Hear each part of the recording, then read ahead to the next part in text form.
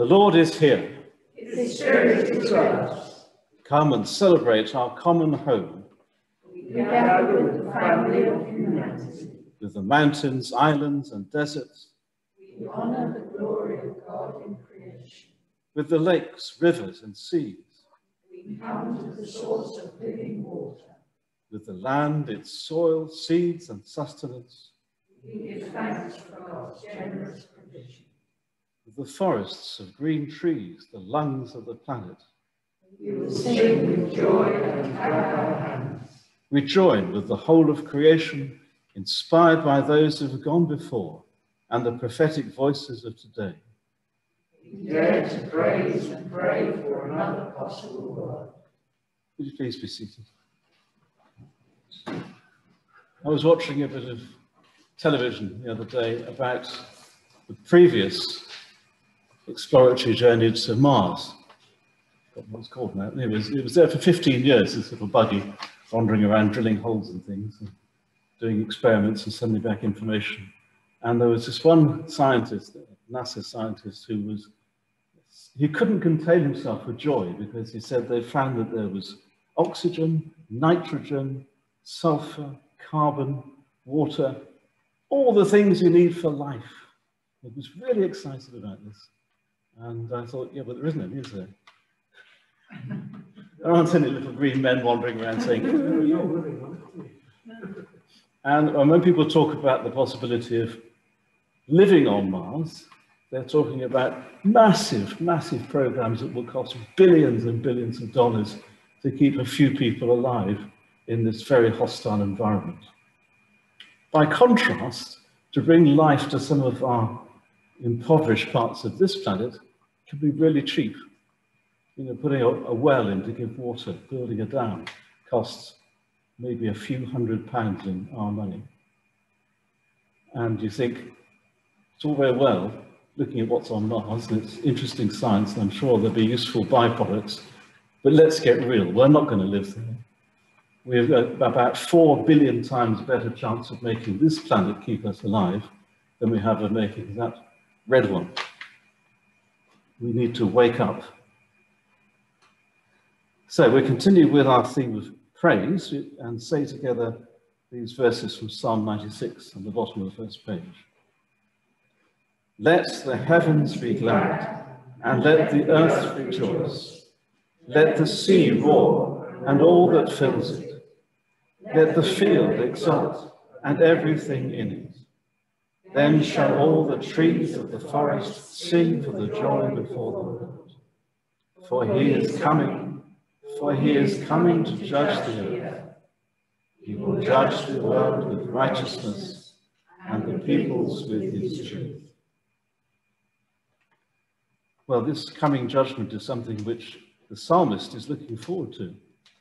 Let the earth rejoice, because God is coming to judge the world. And that's because he was confident that those who loved God would get a good judgment, a good result. How many of you used to enjoy or do enjoy exams at school? Hands up if you enjoy exams. 2. Very good. 2 out of 18. We need to work on this, don't we, as a society? People in the Old Testament talk quite a lot about the judgment of the Lord in positive tones because they were confident that they were living according to God's will.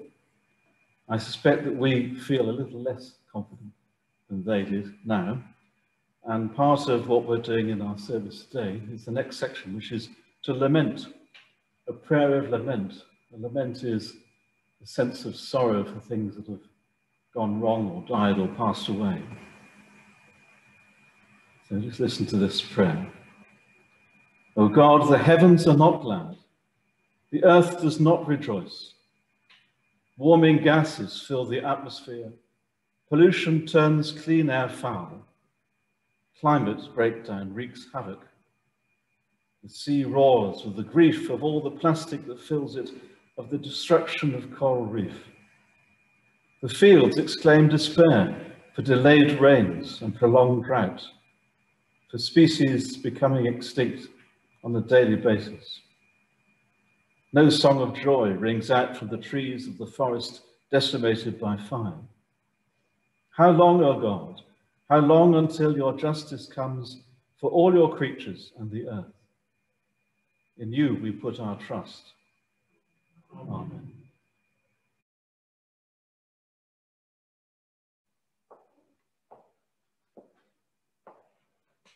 So seeing the contrast between the glory of God's creation and the ways in which we have marred it, we move to confession, to say sorry for the things that we've done wrong. And we're saying sorry not only as individuals, but on behalf of our whole race. For the beauty of the earth desecrated by pollution, extinguished by fires, choked by plastic waste, Christ our God, to you we plead, forgive us for systemic greed. The urgency of this hour ignored by apathy or procrastination, wasted by ineffective decisions, denied by economic interests. Christ our God and Saviour, forgive us for selfish, short-term behaviour. For the joy of human love, fractured by forced migration, crushed by bereavement, lost to typhoons, floods, starvation. Christ our God, bringer of justice, forgive us for this climate crisis. We say together, God, you know us. You know that we can be loving and kind, and you know that sometimes we get things wrong. We're sorry for the times we hurt other people, forget to listen to you, and don't bother to care. May God forgive us, and Jesus bless us. May God's Spirit help us to grow in love. Amen. Please remain seated, we'll have our reading.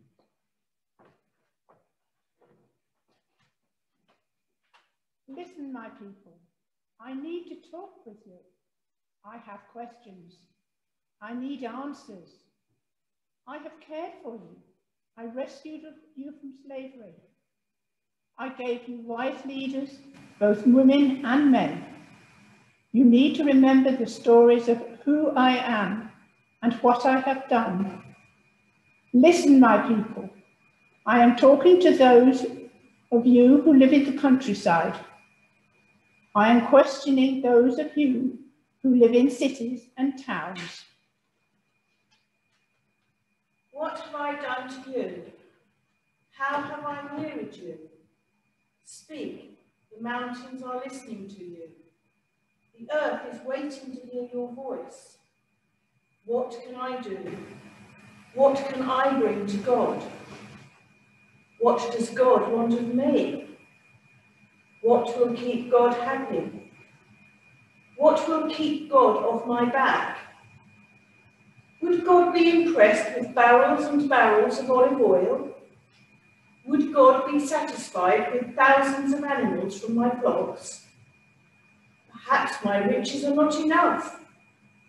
Should I offer to God the life of my precious firstborn child? Listen, mortal. Listen to what God says. Look carefully at how God acts. Remember the stories of what God has done. God has shown you clearly what is bad and what is good. You are to do justice and act fairly. Do justice in the home and in the street and in the marketplace. Do justice in your community. Work with others to do justice globally. Do justice with strangers and friends and family alike. You are to love kindness. You are to be generous. You are to share your resources and share them with a smile. You are to care for those in need. You are to walk humbly with God. No pretense, no bluster. You are to walk wisely and purposefully. You are to pray and wonder. You are to respect the earth. You are to experience and learn who is God and what God is about. Listen up, mortal. God has told you what is good, so do it. Do justice, love kindness, walk humbly with your God. This is the word of the Lord. Thanks be to God.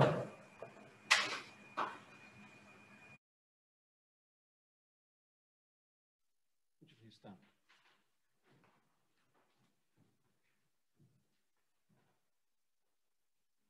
Hear the gospel of our Lord Jesus Christ according to John. Glory to you, our Lord. Jesus said, as the Father has loved me, so have I loved you. Now remain in my love. If you obey my commandments, you will remain in my love, just as I have obeyed my Father's commands and remain in his love. I have told you this so that my joy may be in you, and that your joy may be complete. My command is this: love each other as I have loved you. Greater love has no one than this, than he lay down his life for his friends. You are my friends if you do what I command. I no longer call you servants, because a servant does not know his master's business. Instead, I have called you friends. For everything that I have learnt from my Father, I have made known to you. This is my command: love one another. This is the gospel of the Lord. Praise to you, O Christ. Would you please be seated?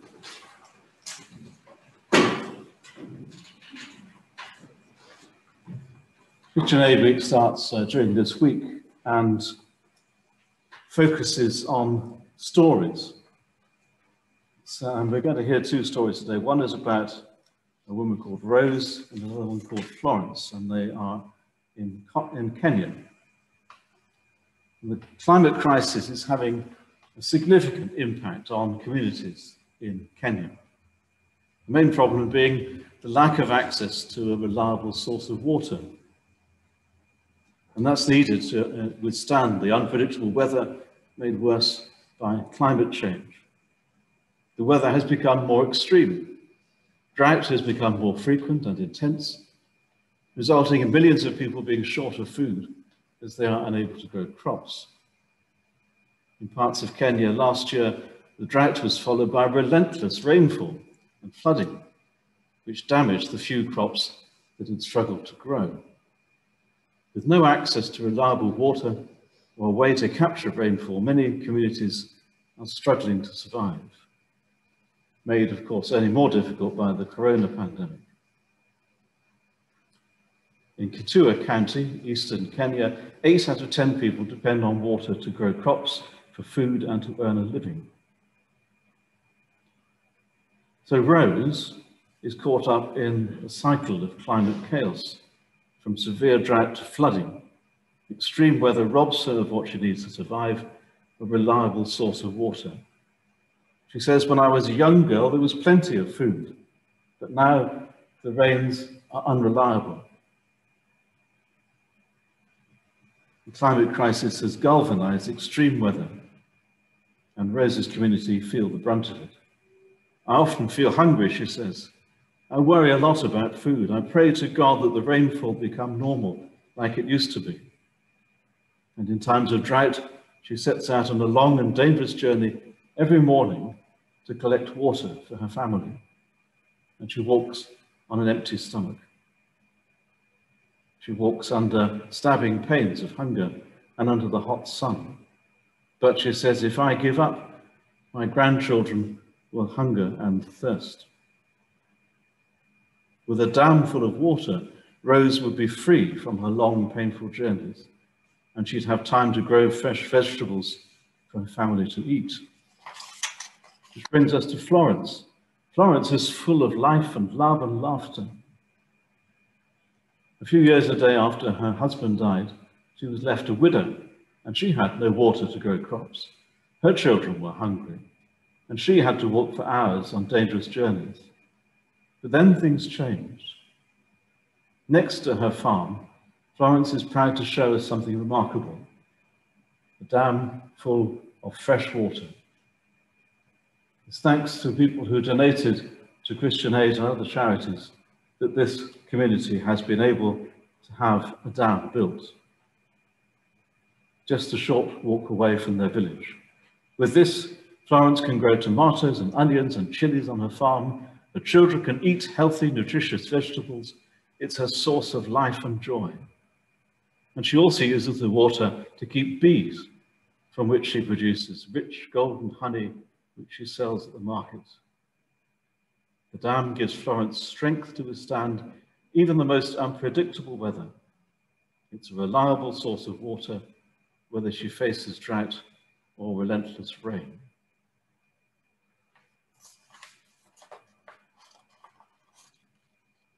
The stories tell us what can be done, and it's a million times, billions of times cheaper and easier than going to Mars. Christian Aid has long encouraged the church to find sources of hope like this, so that we might be inspired to take action on the causes and consequences of climate change.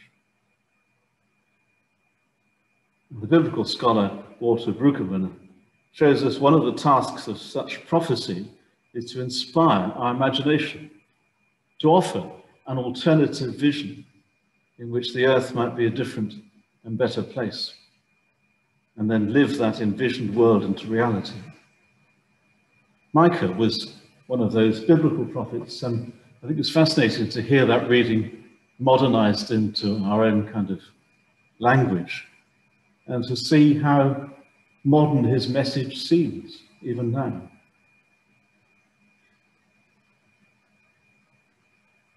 If someone writing thousands of years ago before greenhouse gas emissions had anything to contribute as a source of hope and imagination for action on the climate crisis, we might wonder. And part of the process of prophecy is to name the things that are wrong. Micah begins his prophecy with a message which is intended to be global. Hear, you peoples, all of you. Listen, O ye earth, and all that is in it. There is no naming and shaming of individuals, but he does name and shame the corruption of the political leaders and the dishonesty of the merchants and the greed of those who control the use of land. He denounces their exploitation and oppression of people. He sees these social injustices as integral to the idolatry of the people of Israel. So as with Micah, so too climate injustice feeds upon the prolific idolatry and fallen principalities of money, power, self-interest, and the myth of perpetual growth. And it is a myth, isn't it? We've seen tremendous growth in parts of the world, but as always in the past, the growth that comes in one quarter usually gets paid for by another. If we are to imagine the better world presented to us in Micah's prophecy, then we need to begin with the naming and engaging of the systematic powers that have led to the injustices which now mar creation. God requires us to do justice with those who are the worst affected, yet least responsible for climate change. To do justice also requires justice for the earth, to acknowledge that the raging fires and flooding rivers and devastating typhoons are a result of the grave injustice of exploitation and neglect. But God also requires us to embody mercy and kindness. While this, of course, demands that we act with compassion for the wounded creation and for its hurting people, it also begs that we may be it also begs what may be the more difficult question, which is how are we to engage the fallen powers in such a way that show redeeming mercy to those who continue to reject the radical changes that are needed. We need to walk humbly. Walking humbly means turning to God in prayer, in continuous and collective prayer for the planet. And to that end, we've been given a little prayer booklet, which you've been given today, which we're encouraged to use in our private prayers, so that joining with brothers and sisters across the world in prayer, we can remind ourselves that the earth is the Lord's. In setting our hearts to seek God, we galvanize our courage to do justice, love mercy, as we respond to the challenge and join in the mission of God restoring his earth.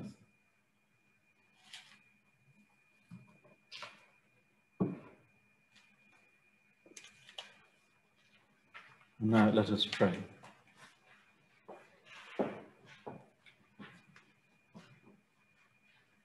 God of abundant love, we see your goodness all around us, and we thank you for every part of it.